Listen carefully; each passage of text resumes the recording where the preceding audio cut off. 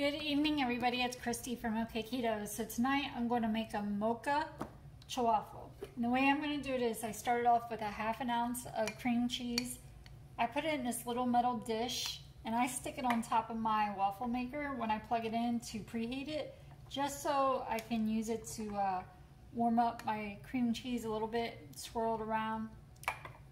Comes in handy. So now that's been preheated, I'm going to set it off to the side for a second. To the cream cheese, which again was a ½ ounce of cream cheese, I'm going to add 1 large brown egg that I went ahead and whisked to my cream cheese. To that, we're going to do 1 tablespoon of Swerve confectioner, 1 tablespoon of that. We're going to do 1 tablespoon of Hershey's cocoa powder. It's natural, unsweetened. So 1 tablespoon. 1 tablespoon of Baked Believe dark chocolate, the chips. And then I go ahead and chop them up really finely. And then we're going to do a ½ teaspoon of instant espresso powder. This is the brand I'm using. If you want a more settled taste of the espresso, I would do 1/4 teaspoon. But again, I'm going to do a ½ teaspoon because I personally love espresso. So I'm going to add all of my dry ingredients into my egg and cream cheese mixture.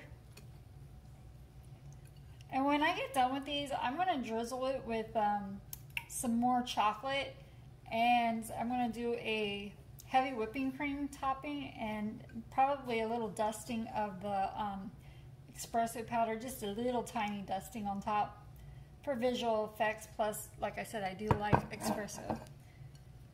So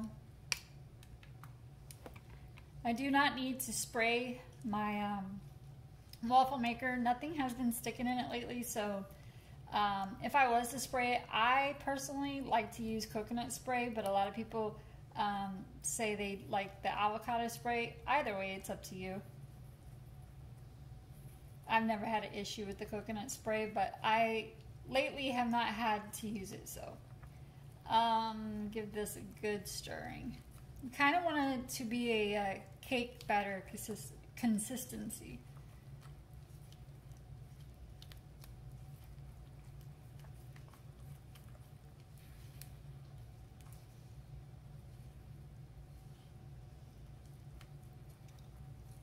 I'll show you what that looks like in just a minute.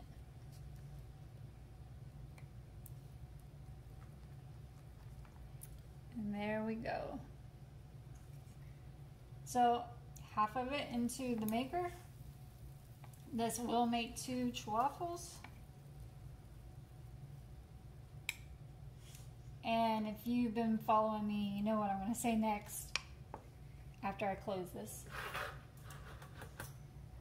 Handy dandy cooling rack.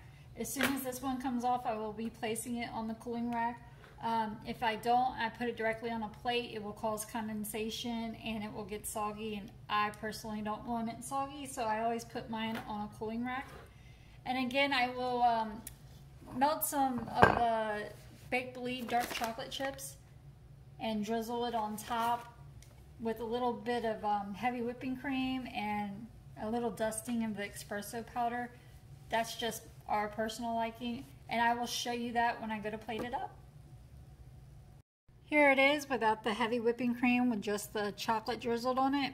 I will be putting the heavy whipping cream and a little bit of the espresso powder in just a second. And here it is plated up with a little bit of the heavy whipping cream and some espresso powder sprinkled on top. I'll show you again the brand I used, in case you were wondering.